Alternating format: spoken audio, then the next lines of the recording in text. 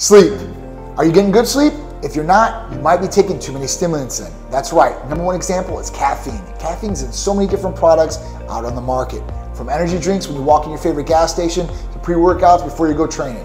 And let's give an example of pre-workouts. Some pre-workouts are 400 milligrams per serving, per scoop size. And some people out there are taking 2 to 3 scoops. That's 800 to 1200 milligrams of caffeine every single day. They are using and abusing this caffeine, which is causing them harmful effects on their sleep. That's right. If you take too many stimulants, it might mess up your sleep patterns. And at that point, it creates a domino effect because the next day you're waking up unrefreshed, no energy, and lethargic. And who wants that? So what do? You go reach for your energy drink, your pre-workout, coffee, whatever is going to get you by that day and get you over the symptom of feeling tired or lethargic. But you're creating a downward cycle where you need so much caffeine per day just to be awake and be able to move and function, right? You don't want that.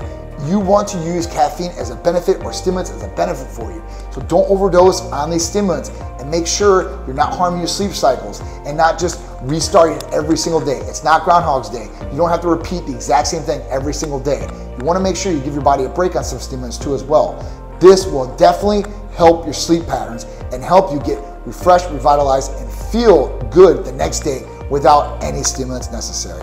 So stay tuned because I got more videos that are going to help you guys feel energized, revitalized, and non-lethargic with plenty of energy to go. So stay tuned.